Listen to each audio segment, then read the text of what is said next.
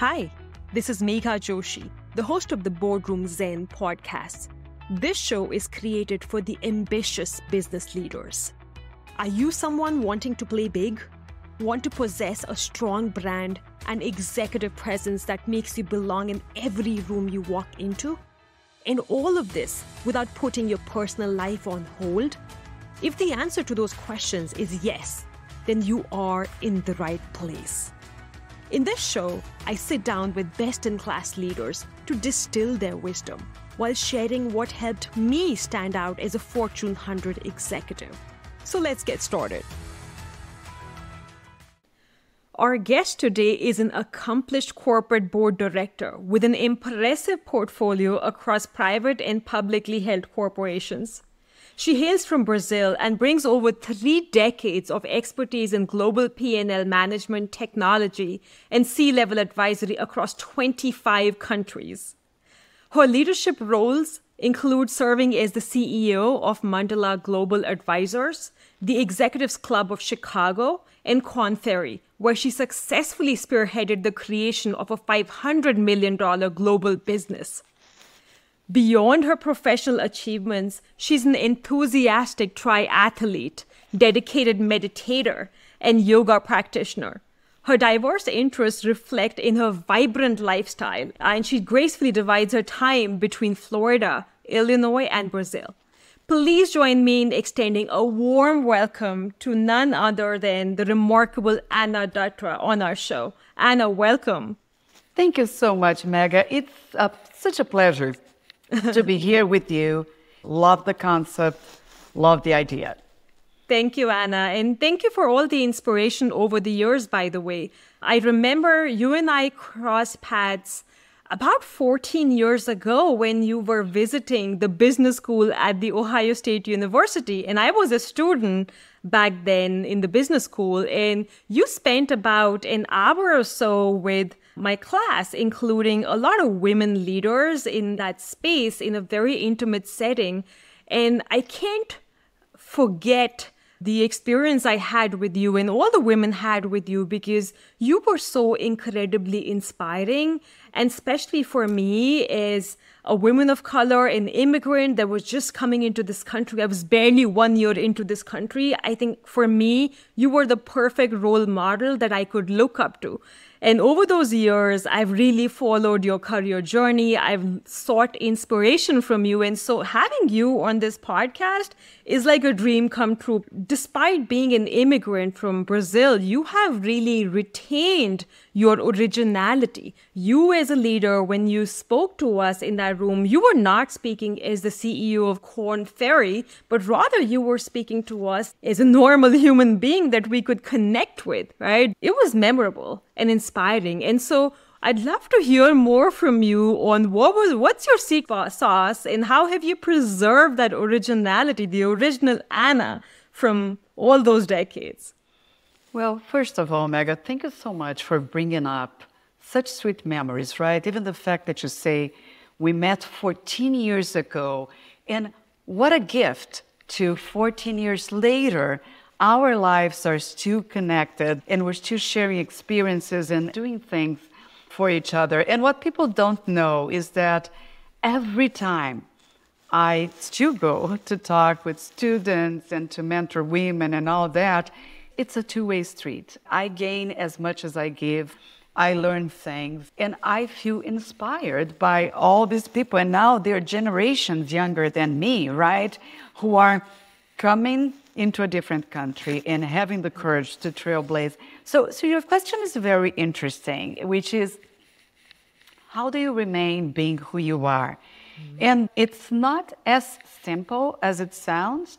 And it's not just connected to being an immigrant. Of course, when you're an immigrant, you're just dealing with even more complexity around different cultures and ways of behaving and all that.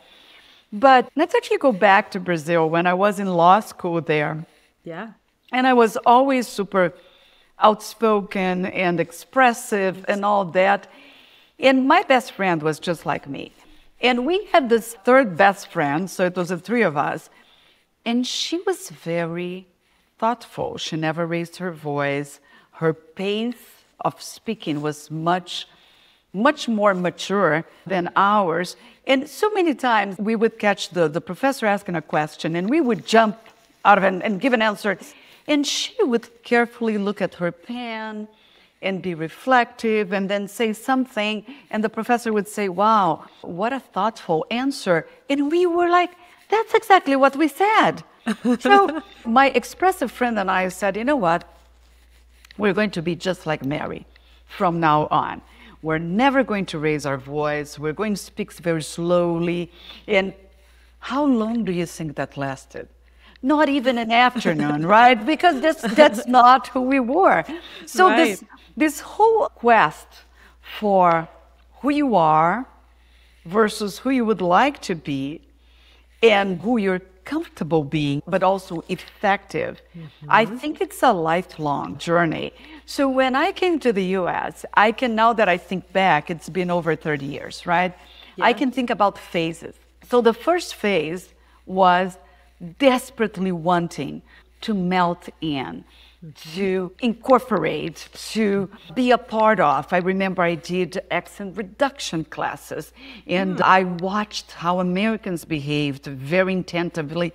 And I said, okay, I got to speak like this. I got to talk like this. And it was so hard because it's exhausting to be somebody who you're not.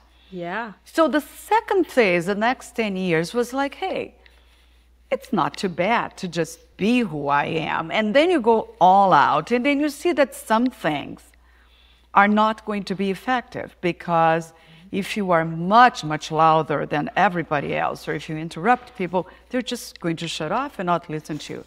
So you go into the third phase where I think that comes with a little bit with maturity as well, where you say, okay, where is this sweet spot where I can be who I am and be very comfortable, but also be effective, whether I am in a corporation or I'm with friends and arguing a point, or I'm in the boardroom. And I think that that's when you find this kind of, you talked about secret sauce, right?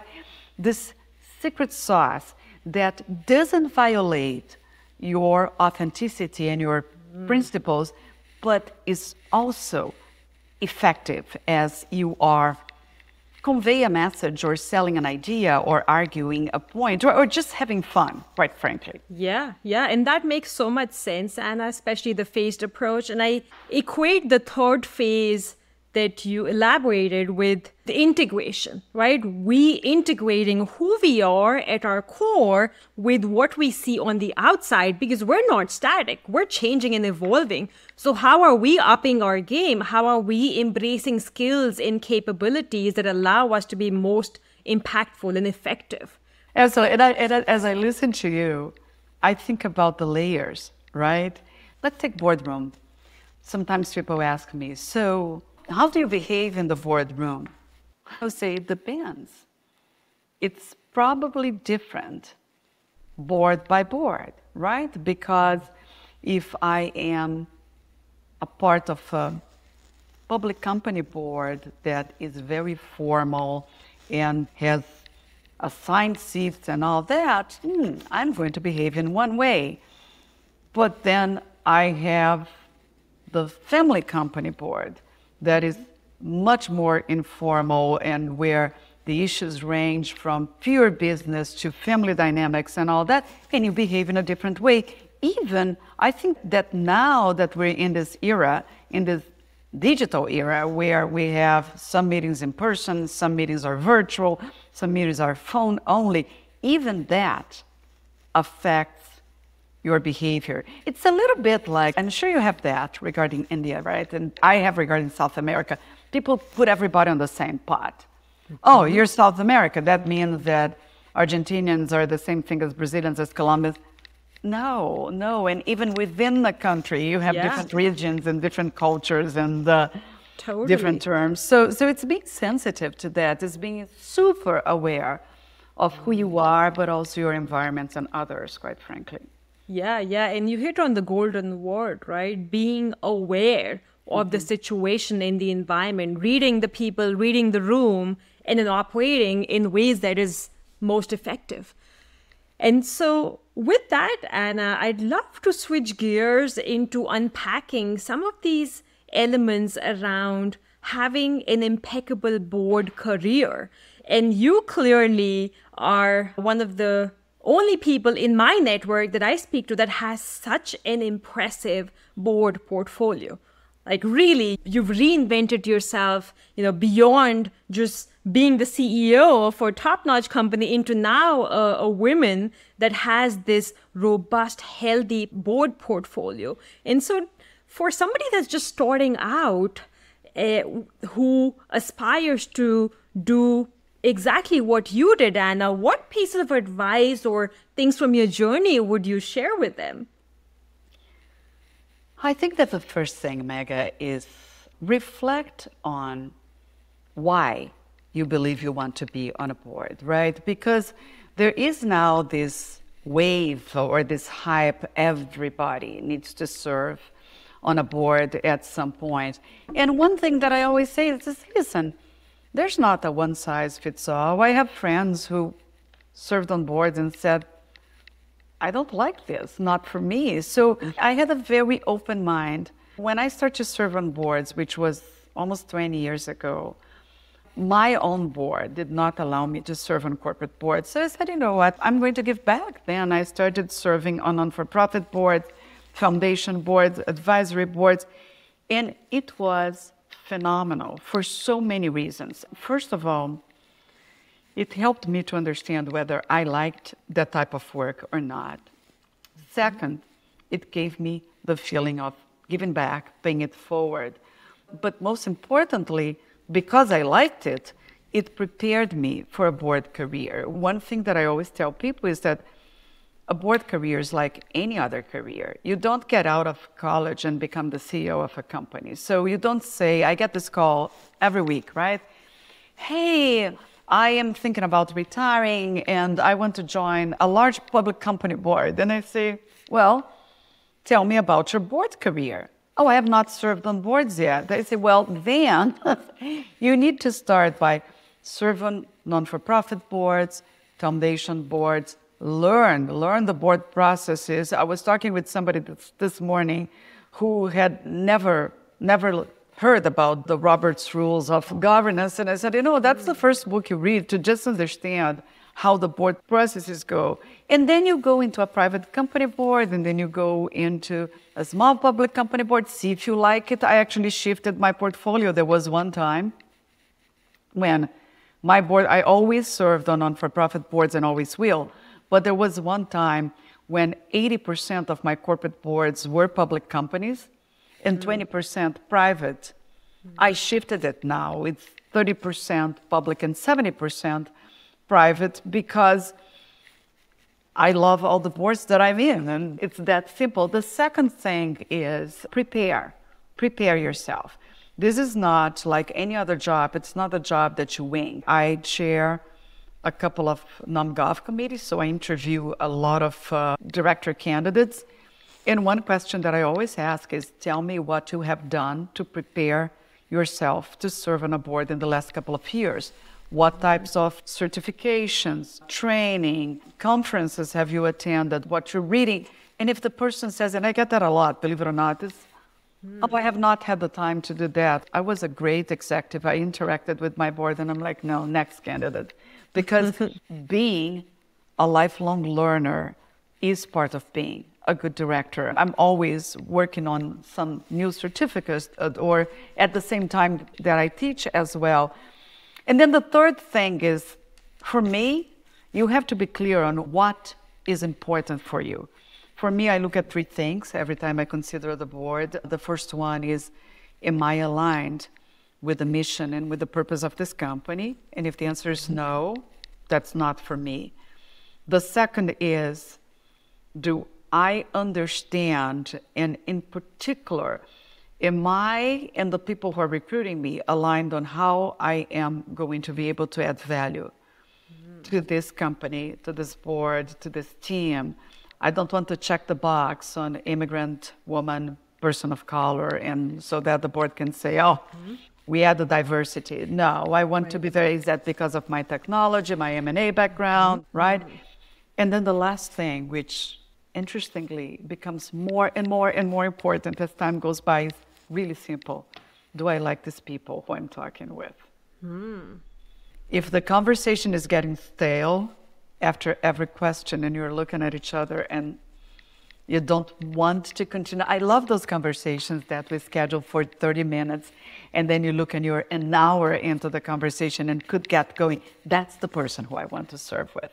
Yeah, and clearly your passion for this work exudes, Ana, because as you're speaking, I see your face light up and you're glowing as you're talking about these areas of opportunities. And thank you for breaking it down, right? And highlighting those three elements. First being know your why. Why are you even going after a board opportunity? Second being prepare and be a lifelong learner. And third being know what's important and answer those prerequisites of, how does that board really help you, as well as how do you help the board and add value, right? And so I'd love to double click on the second piece here, Ana, on preparation, because a lot of people who are new to this board career don't even know where to start or how to prepare. Is there any guidance or resources you could point them to that you feel would be helpful?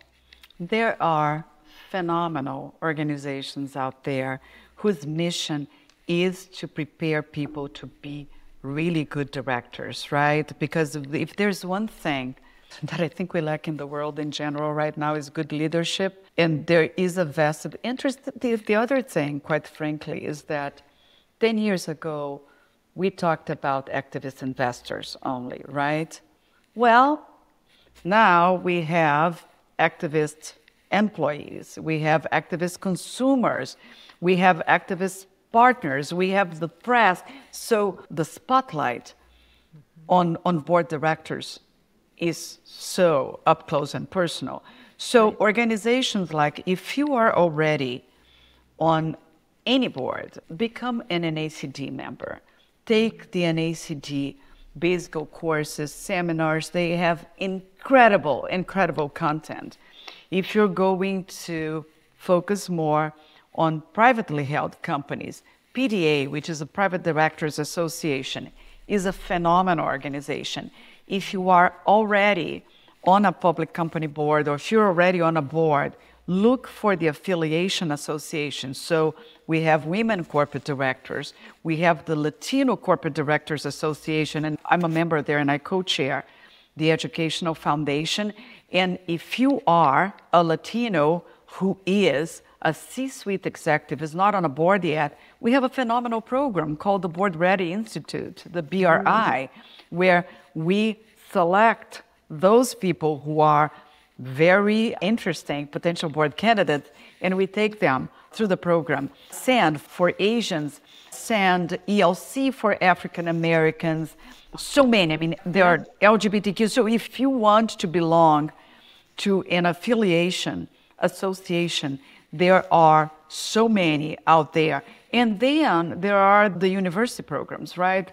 Pretty much these days, every business school has a board ready program out there. So do your research, see what you like, and perhaps your company even sponsors you, because one thing that's becoming more and more common now for qualified potential board candidates is for companies to sponsor one of those programs. It's a real perk, it's a real retention tool.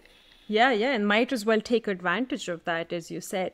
Absolutely. And excellent resources there, Ana. So thank you for elaborating on them.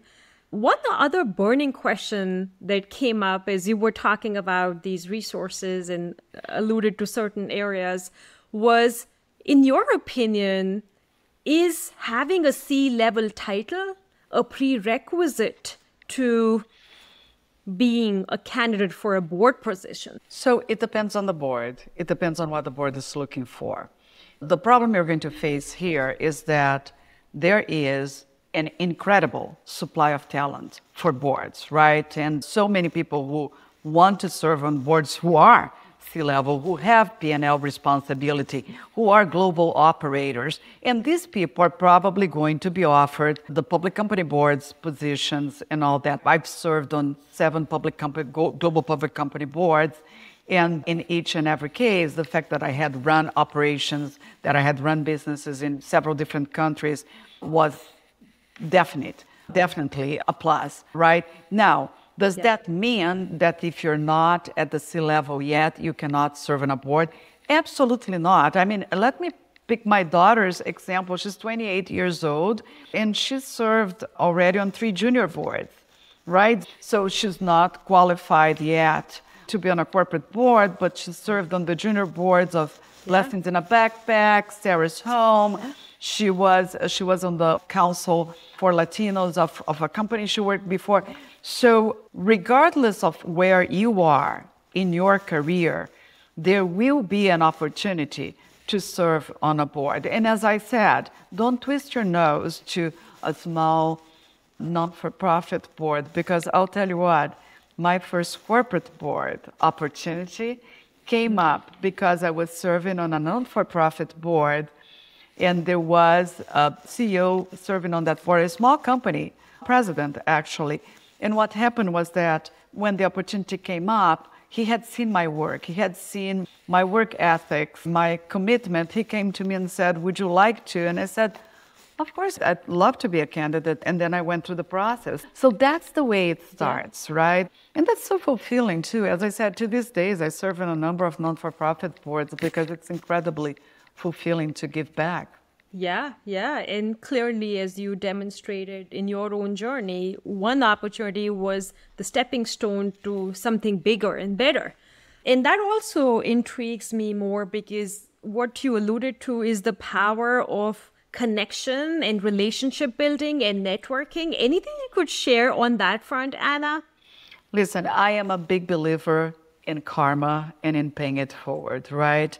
And one thing that I'll say, by the way, anything good that you do, don't do expecting anything back, but rest assured that the universe will give it back to you in spades, right? So for me, it's my life philosophy is if you have an opportunity to do something good, to help a person, I always say, even if you get a call from a recruiter or from somebody about a board opportunity, and you either don't qualify or you're conflicted or you're not interested, please, pretty please, give 3 names to the person, right? Because that person is going to be so happy because you gave some potential candidates. And what if one of them is the chosen one?